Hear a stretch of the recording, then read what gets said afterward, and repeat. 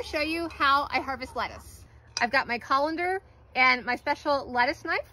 It's a serrated knife, and I keep it with my garden tools just for harvesting lettuce and greens. This is turning into a head of lettuce. If you look at the base, you can see where I've already harvested it before, and then it grows back. So I can usually get multiple good harvests from my lettuce just from cutting it, letting it regrow, and then cutting it again.